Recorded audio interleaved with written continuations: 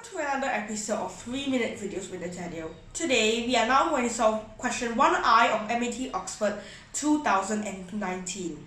Suppose that there are two integers x and y.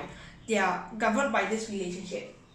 How many pairs of x and y are there such that it can fit the solution? The answer, well, I won't tell you the answer. First, look at it. They're the same function type, so let's draw its graph. As you might know, the graph on 2x goes exponential, like e to the power of x.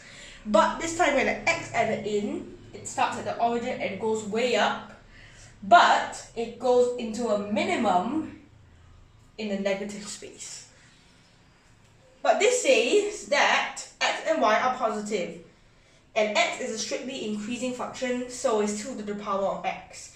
For the positive space, and as a general rule, the product of two strictly increasing functions is another strictly increasing function. So that means the answer is no pairs, so it's option A. Of course, if we include the negative space, there will be an infinite number of pairs that will satisfy the rule.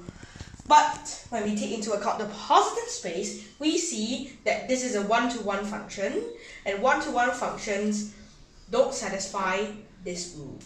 There you have it. This is a rather simple looking function, but we can prove the answer, the rather simple answer, by drawing a graph. See you. Bye.